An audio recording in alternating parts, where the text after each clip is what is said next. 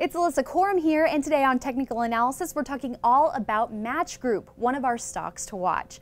Now, sometimes a stock breaks out, but the rally doesn't result in a big gain and the stock pulls back. However, that doesn't mean you should lose hope. A new base could form, resulting in what we call a base-on-base pattern.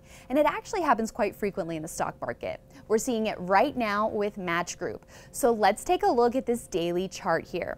Now, Match staged a breakout over a cup base with a 58.10 buy point on February 7th. Now, Match's just reported earnings actually showed a decline of 22% on the bottom line.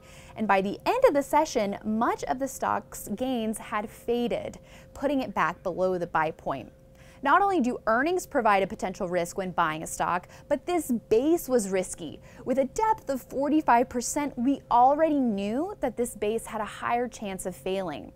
Match is now working on a new cup with handle base. And you can see how the trading action here is tighter and the stock is finding support along the 50-day line as it builds the base.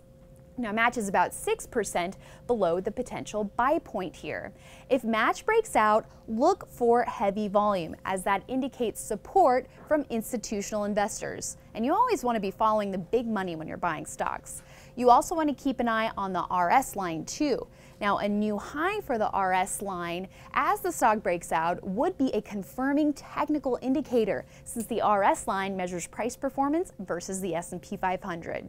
And while Match is expected to see just 13% earnings growth in 2019, it's expected to re-accelerate to 23% in 2020. So all in all, make sure to be on the lookout for stocks working on a base-on-base pattern, because the best stocks will really take advantage of a second chance breakout.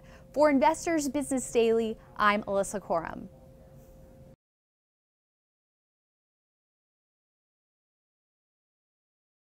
Hey everyone, thanks so much for watching Investors Business Daily on YouTube. If you want to watch more videos, make sure you hit that subscribe button so you don't miss a thing.